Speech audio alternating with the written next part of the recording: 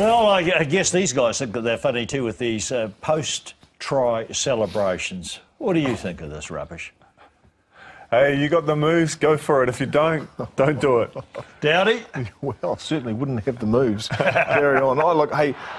I got no time for it. I think it's individualism within a sports team. I think, you know, at the end of the day, I'd be looking to turn around and thank the guy that made me the pass, or go to your prop forward and say, hey, thanks for giving me a decent right shoulder so I created the space for me. You know, it's not all about me. And but Dan Cipriani's a special character. Part of the entertainment package. God, but the crowd's not going to imitate him. You'd have to say it is part of the entertainment package, but at the same time, they've been practicing that when they probably should have.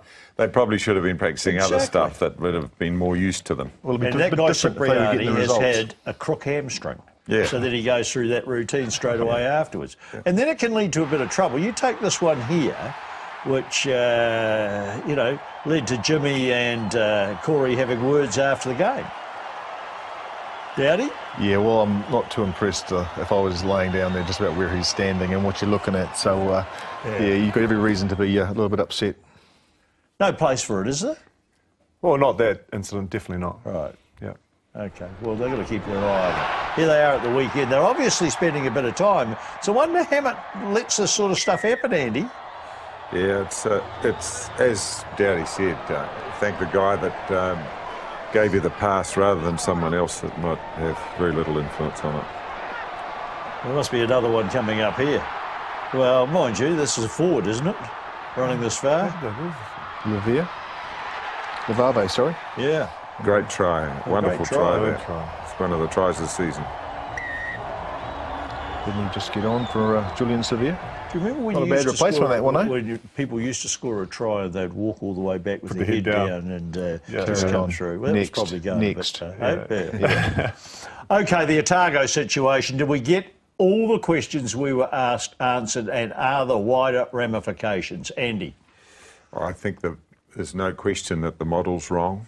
The product is dicey, we've talked about that, but the model's wrong because there'll be other provinces that'll be saying right now we could have done with a little bit of a help out from the New Zealand Union. They clearly haven't got the money. They lost 10 million last year. And the year NZRU. NZRU. And they could well be hit with the exchange rate being so high at the moment that they could cop it again.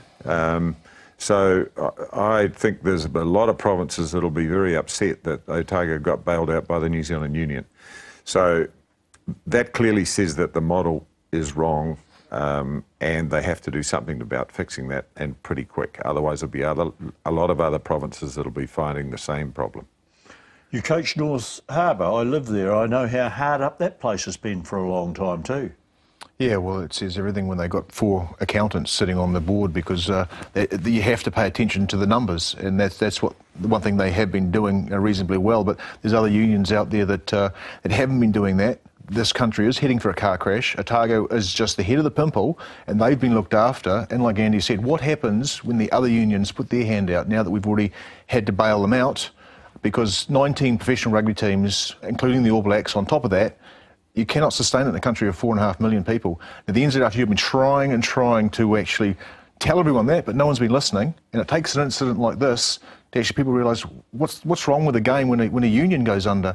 Well, watch this space, because there's a lot more unions in trouble. Andrew, the clubs in the UK that you played for, they had more independence from a central body. One of the issues here is that the NZRU holds control of lots of things like broadcasting rights, sponsorship rights. It's pretty hard for provinces to raise money. Oh, definitely. What about your clubs in the UK? They were able to, weren't they? Well, like you said, they're individually owned by a wealthy owner, but has a heart for your club. For example, at Northampton was Keith Barwell. Passionate, gone through Northampton Saints since he was a young boy. Obviously come across a lot of money selling a newspaper agency in England, and wanted to put his money back into it. Obviously, the first year when rugby turned professional, you know, clubs were buying huge players and putting a lot of money into it and getting nothing. And the result, a lot of clubs folded. They put an agreement, a 10-year agreement. In 10 years, they'll have 17,000 plus in, stadiums. And so the 10-year agreement, I think it's come up now, and you look at all the clubs in the UK, they're breaking even at the end of the year. Some clubs, Northampton Saints, Leicester Tigers, making profits. So they had a 10-year plan to do that. And 60 million people, though, as well. The turnstiles, and definitely. They've got more people coming through the turnstiles, so the game is a lot more. It's a lot more affluent. There's a lot more money into the game. Here, we haven't got enough spectators, and they're also going to. And the game in the UK is not that terribly good, but they're still going along and watching. I think the game here is probably better, but they're not following it. Yeah. So it has to be some adjustments. So I still think what they're doing in terms of looking at overseas investment is a positive thing. I think they need to look at that. I'd have to disagree and say it's a bit of window dressing. You know, they put out for individual ownership, but it's not really ownership. The individual owners were going to be the they didn't own franchise. anything. Yeah. They didn't own anything. Yeah. So it was a bit of window dressing.